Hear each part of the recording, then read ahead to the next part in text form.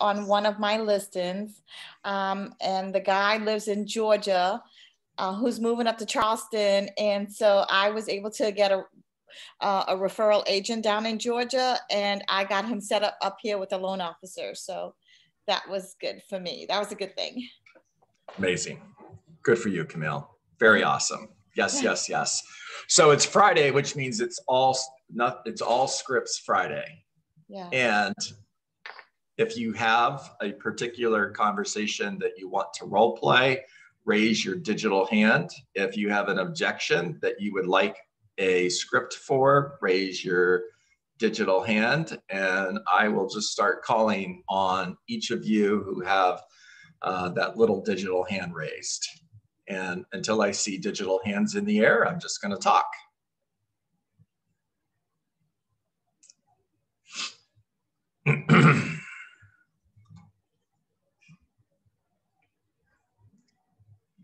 Okay, so last week we focused heavy on prospecting. So let's pick up from there and talk about a couple of objections that we can hear in making those prospecting calls and responses for those objections.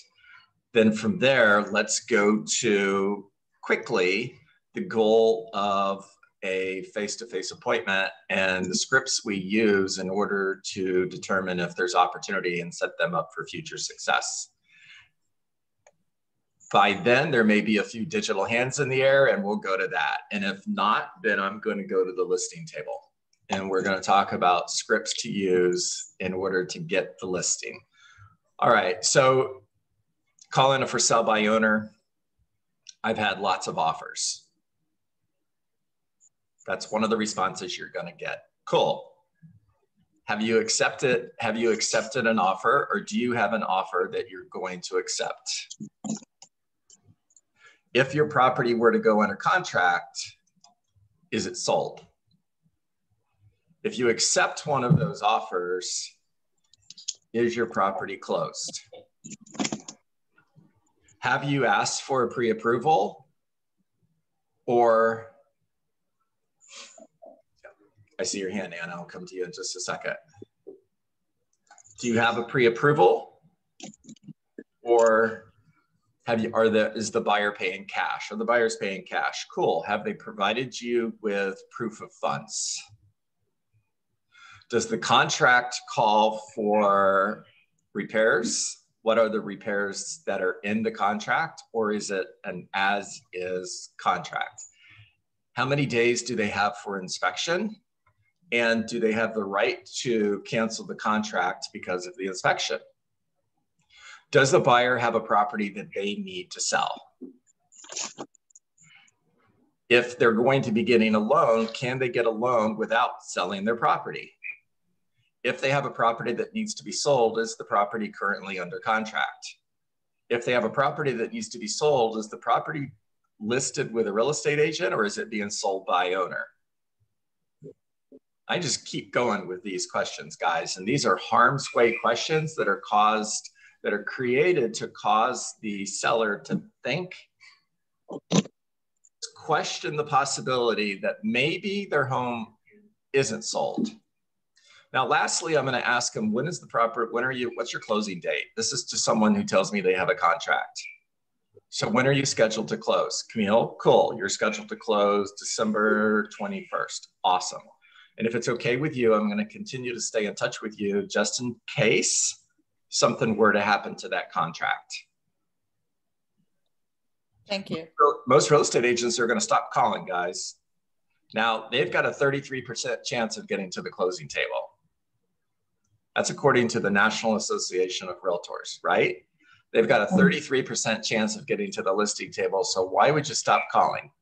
As a matter of fact, I still want to come see your home in case I were able to bring you an offer. I mean, worst case scenario, I bring you a backup offer that would take first place in case the offer that you currently have were to fall out.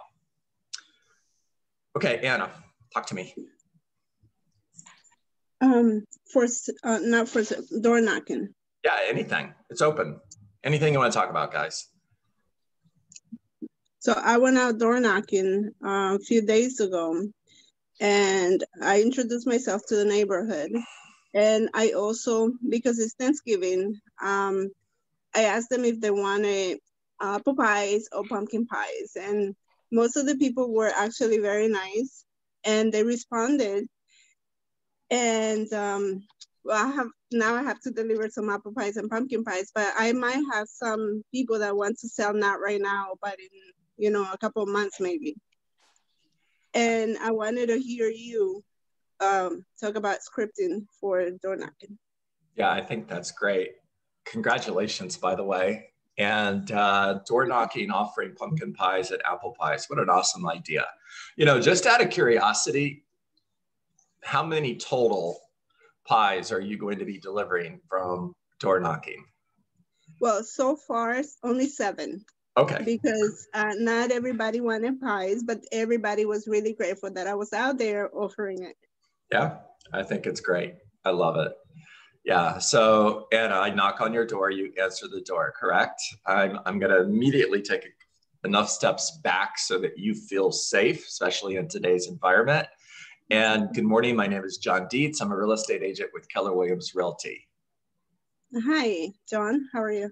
Perfect. So I'm pausing and giving Anna an opportunity to introduce herself, right? That's the reason I pause. And if she doesn't, I'm simply going to ask, may I ask your name? Okay. Anna.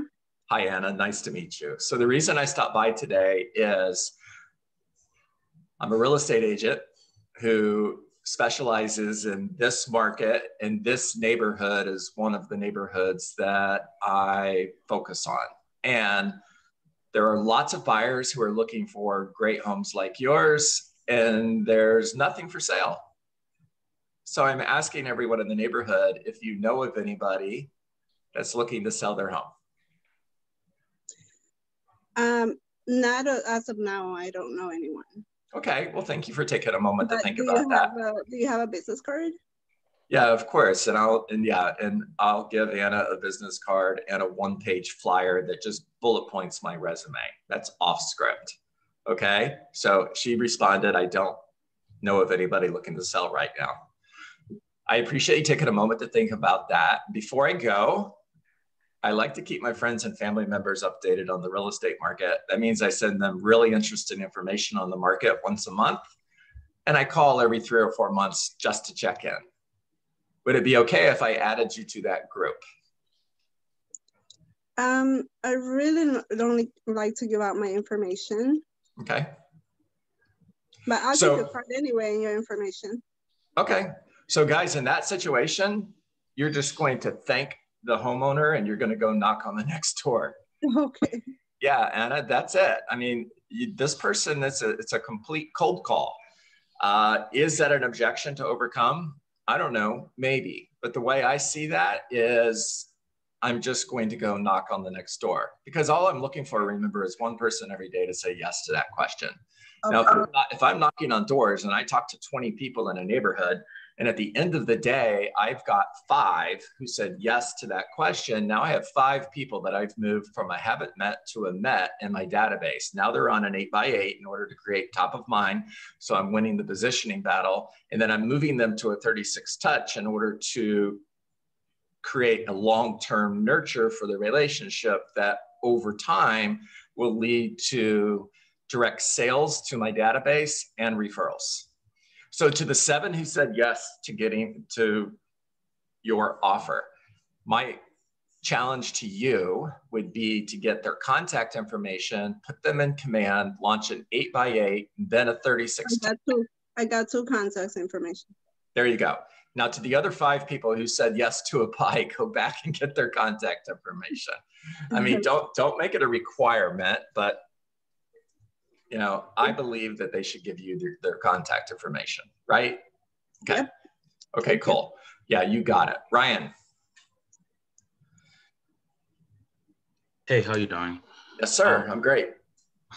Good. So there's that one person that I met in September, but he told me that he signed the listing contract with an agent, but like, I don't want to keep following up with him because he said he listed it, but like whenever I checked on the email, it's never on there. So how would you proceed? So you've got a seller who told you that they've listed the property with a realtor. However, the property is not in the MLS. 2 months later, no. Say that one more time. I said 2 months later, it's still not on the MLS. Okay. Personally, now I don't want to get any of you in trouble, right? And Ryan happens to be in my office. So I'll take the heat for this if I give him advice that gets him in trouble, right? I'm going to keep calling. It was an expired listing, Ryan? It's a for sale by owner. For sale by owner. Yeah. I'm going to keep calling until that property is in the MLS. Personally, I'm going to keep calling. Now, have you been to the property to see the home yet? Yes, I have. Okay, so you're in follow-up. Good for you. And follow-up is simply, hey, Ryan, John Dietz, following up as promised, just checking in to see how things are going. Now, tell me you listed with a realtor, right? Oh, I listed with a realtor. Okay, I think you told me that in our last conversation. By the way, I know he did, but I don't want to directly challenge him. So you told me that on the last conversation, it's confrontational. Remember, words matter. So Ryan, I think I could be wrong, by the way. Great script, right? Yes. You're not always right, guys. And the way how to win friends and influence people, Dale Carnegie, is don't always be right. So I could be wrong, but I think I remember you sharing with me on our last conversation that you had listed the property. And before calling you today, I actually looked in the MLS and I don't see it.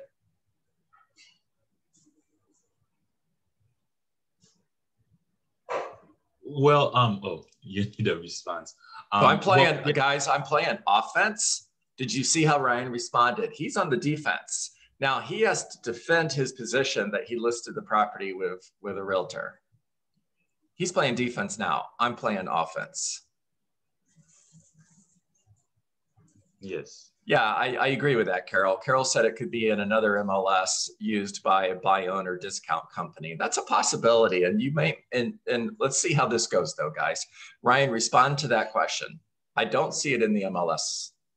Yes, I already signed it. You should see it in a few days. Oh, okay. Well, I'll keep an eye out for it. Right? And if I don't see it in the MLS in maybe a week or two, I'll call you again. Okay. Yeah. Now, if I hear it is in the MLS and I'm not seeing it, this is for Carol, then I'm simply going to say, hey, you know what?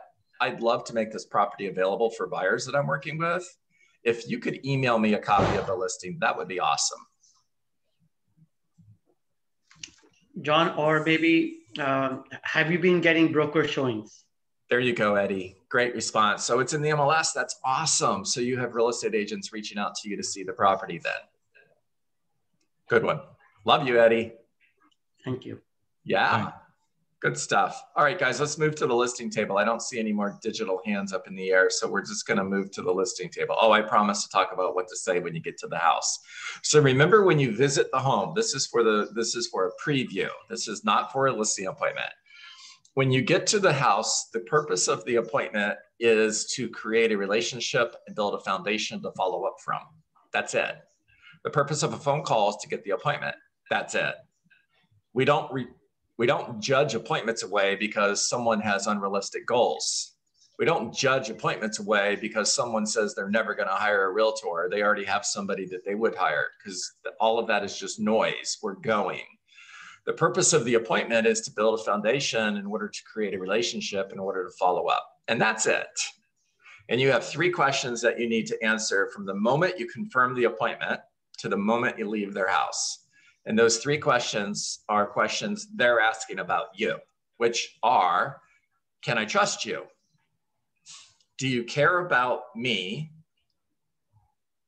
Do you know what you're doing? So before I go on the appointment, if my appointment is at 4 o'clock, I'm going to call Dominic in the morning. I'm simply going to say, hey, Dominic, John Dietz. Remember, phone calls, always make them like you're talking to a friend. This is not a sales call. I'm not going to go, good morning, Dominic. This is John Dietz with Keller Williams Realty. And the reason for my call today is to confirm our appointment for 4 p.m. this afternoon. No, Dominic's going to go, never mind, don't come. So, hey, Dominic, John Dietz with Keller Williams Realty, just calling to confirm our appointment for later today at 4 p.m. And Dominic says, yes. And my response to that is, cool, see you at 4. Now I am going to arrive on time. I'm going to dress for success. I'm going to make a great impression at the front door. When Dominic opens the door, hi, Dominic, John Dietz. Nice to meet you. I'm so excited to be here. The moment you walk in the front door, wow, great house. And I'd love for you to take me on a tour. Before we do that though, would you like me to take off my shoes? Now, as we tour your home, I'm going to ask lots of questions and I'm going to take lots of notes, and I'm showing them my notebook because this is the information that I'm going to use to help you sell your home. Now, as we're touring the home, I'm asking questions and I'm taking notes, and I like his house. Super important. Be enthusiastic. Now, before I leave, hey, Dominic, before I leave today, is it okay if I ask you a couple questions? This is the exit conversation. Dominic says, yes, cool. First question is, in my experience, most homeowners who are selling their home by owner have a game plan for how long they're going to sell by owner before they hire a professional like me. Is it okay if I ask you what your game plan is? If it's an expired listing, so Dominic, before I leave today, is it okay if I ask you a couple questions? Yes, cool. In my experience, most homeowners who have a property that didn't sell that should have, like yours, have a game plan for how long before they put their home back on the MLS with a realtor like me. Is it okay if I ask you what your game plan is? Okay, second question. Back to a for sale by owner. In my experience, most for sale by owners are selling their home by owner in order to save on the fee. Is that the reason you're selling by owner? Yes, of course. That makes sense. Everybody wants to be heard. Everybody wants to be understood. Everybody wants to be right. So let them know. That's a great decision. I agree. And when I scheduled the appointment, you shared with me that if I were to bring you a buyer, you would pay me 3%, correct? Yes. So the difference between selling your home by owner and working with a professional like me is just 3%, not 6%. I'm just going to let that hang in the air. I'm dropping a bomb. Now, whether I close for a listing appointment or not is going to depend on if I see frustration. Frustration means opportunity. And if I hear frustration, I see frustration, I'm simply going to say, hey, Eddie, if I'm being too aggressive, please forgive me. However, if you were to hire a professional like me, you would want to hire an aggressive agent, wouldn't you? And it sounds like you might be thinking it's time to hire a professional. So if I could show you how I could sell your home for more money in less time, would you be interested in seeing how I could do that? Yep. Now, if he says yes, what do I have? A listing presentation. A listing appointment. Yeah. Now, if they respond with, I don't want to list my home, my response to that is cool. Yeah, no. I'm not trying to list your home. I'm simply asking you that if I could show you how I could sell your home for more money in less time, would you be interested in seeing how I could do that? Are you curious? Now, if they persist with, I don't want to list my home, I could respond with, let's make a deal, Angel. I will never ask you to list your home. Never. You will never hear me say, would you like to list your home? Now, based on that, are you at least curious what I would do to sell your home for more money in less time? Yeah. And I'm going to keep that promise, guys, because I'm not going to ask. She's going to ask. She's going to say, okay, what would you do to sell my home? Now, I'm going to remind her that I promised never to ask her to list her home. And I'm going to ask for permission to have a listing conversation. And she's going to say, yeah, John, that's fine. Go ahead. Okay, we're at the listing table. Always start with, it's 8:24, guys, so we're almost a wrap here. Always start with, I'm grateful to be here. Thank you for the opportunity. Before I get started, is it okay if I share my mission statement with you? My mission is to meet your goals and exceed your expectations. Now, because of that mission, whenever I meet with a potential seller, by the way, this works in a buyer consultation, just change it to buyer. Whenever I meet with a potential seller, one of three things typically happens. One of those three things will happen today. Either number one, they hire me, which is awesome. The second thing that occasionally happens is they may not hire me, and quite honestly, that's not so awesome. And the third thing that happens every so often is I may choose not to represent them in the sale of their home. Pause. I'm pausing because I want to hear, why would you turn down my listing? By the way, if I don't care about you, remember the three questions you have to answer. Can I trust you? Do you care about me? Do you know what you're doing? If I don't care about you, would I be willing to list your home for any reason at any price just to get a sign in the front yard? The answer is yes, I would. If I tell you that your home is going to sell for more than I know it will, can you trust me? No. But because my mission is to meet your goals and exceed your expectations, and because I begin the conversation with one of three things are going to happen today, I am immediately conveying, I care about you, you can trust me, and I know what I'm doing. Now, let's fast forward to the end of the listing presentation. Angel, so at the beginning of our conversation today, I asked you that if I could show you how I could sell your home for more money and less time, if you would hire me, right? Yeah. Mm-hmm. Cool. Yes. Yeah. So just out of curiosity, on a scale of 1 to 10, with 1 being you don't like anything I said, can't wait for me to leave. By the way, guys, the laugh, the smile, all of it is part of a script, and it's all practiced and rehearsed. You're an actor and you're on stage. So on a scale of 1 to 10, 1 being you don't like anything I said, you can't wait for me to leave, and 10 being I'm the right agent for the job. Now I'm going to get serious. It's also a great embedded command. I'm the right agent for the job. Where are we? 8. Okay. 8's a good number. What would it take to make us a 10?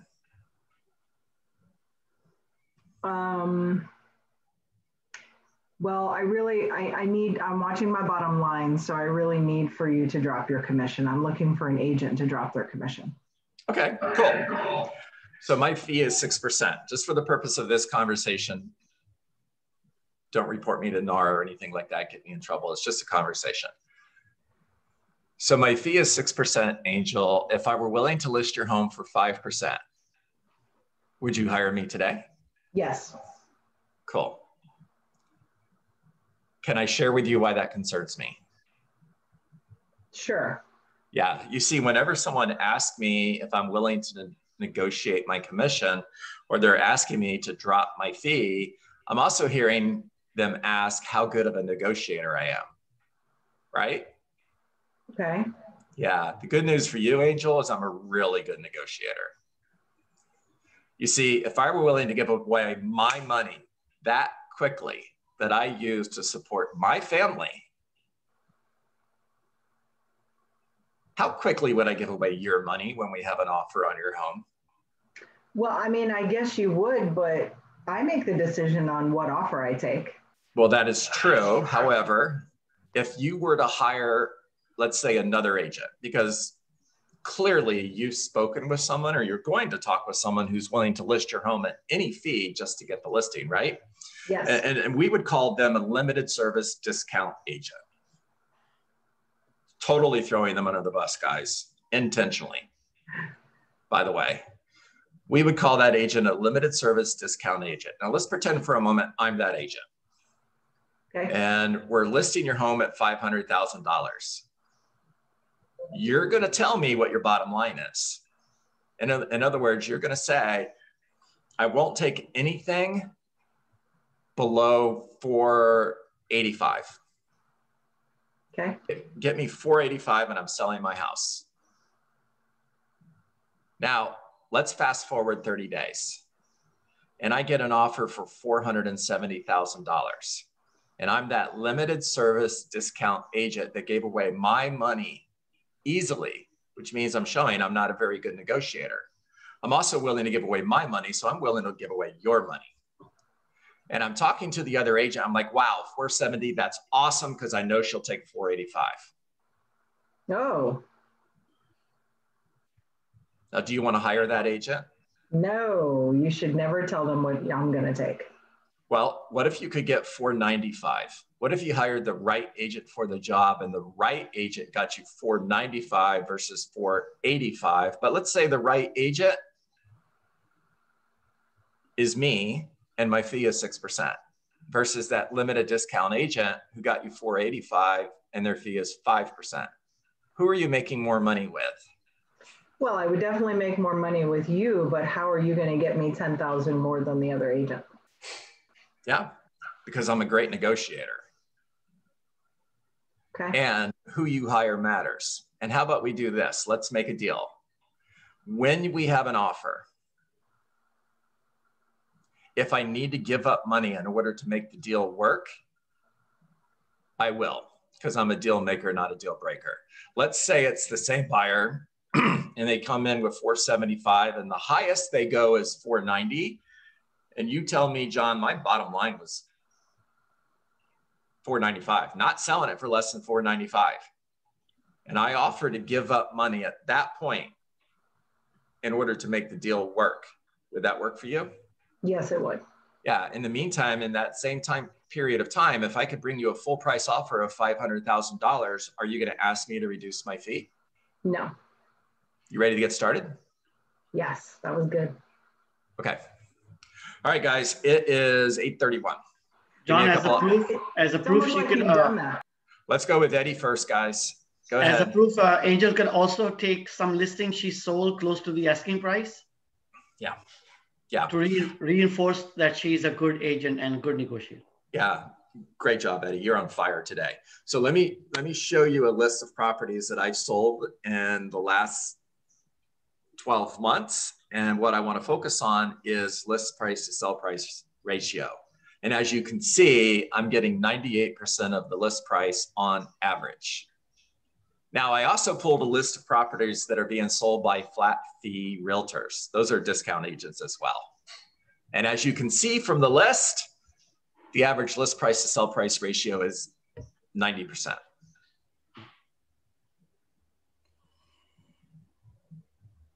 They're pretty smart, guys. You don't have to say anything else. Just stop and let that hang in the air. All right. Ahas. John, I did what you said about I'm a great negotiator. The seller wanted me to go to 5%, and it wasn't as awesome as yours. I was listening to you though, and we kept it at 6%. That's the one that's the one I got the 44 offers on, and we're at 50,000 over asking. Just out of curiosity, Valerie, every so often I have to self-promote just a little bit. What's the list price on the property? 165. Okay, cool. And 1% would be $1,700, right? Mm-hmm. And that one day that you were on that call, the return was $1,700. What's your Venmo handle? I don't even know what that means. What is that? Venmo, pay you.